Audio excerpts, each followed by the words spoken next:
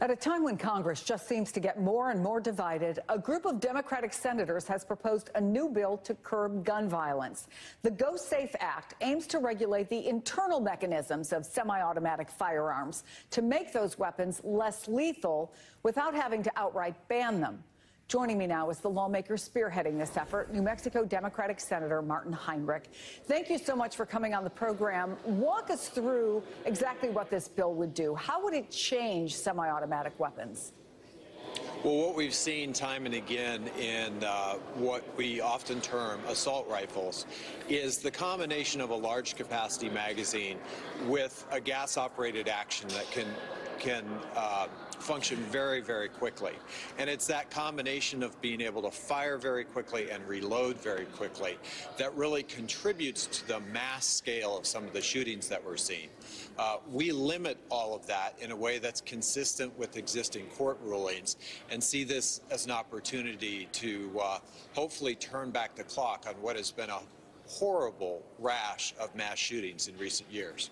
You're not necessarily the most obvious person for this, if I can say. You're a lifelong gun owner in a state where a lot of people have guns. And permits, I think, it permits the open carry of loaded firearms. But also in 2021, New Mexico had the third highest gun death rate among states. Yeah. It's a situation you know well. But why this? Why now in particular? Well, I really started working on this approach after the Las Vegas mass shooting, which was one of the worst we had ever seen. And the approach was to really look at the internal mechanisms, not the cosmetics of these firearms. I don't care if a gun has a folding stock or a pistol grip. I care how deadly it is. And these firearms are in the same sort of bucket as things like fully automatic weapons, sawed-off shotguns that we have regulated for nearly a century. And I think it's long past due that we take an approach that's really rooted in the physical mechanisms that make some of these firearms so dangerous. Yeah, when you talk about Las Vegas, I covered that shooting. I think it's easy to forget that 60 people died there. I think more than 400 were injured. But there was not major change after that. There was not major change after Newtown, after Sandy Hook, where 20 little kids died, 6 adults died. Are you hearing from others? Are you hearing from people who have typically been against any kind of regulation of firearms that this might be something that could work for them?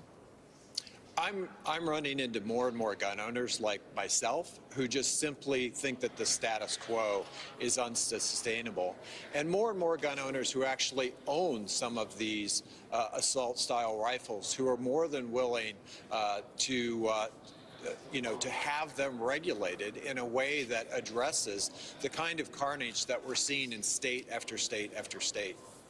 Let me ask you really quickly, we only have a minute left, but we know that these are the weapons of choice for school shooters, for many other mass shootings.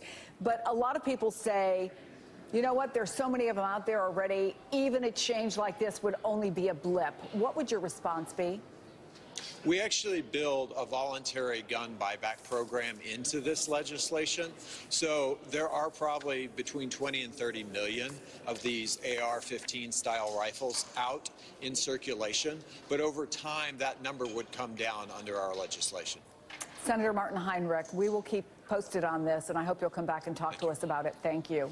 And still ahead, how those directly impacted by January 6th are reacting to the controversial decision by the House Speaker over footage taken that day. We'll talk about it next.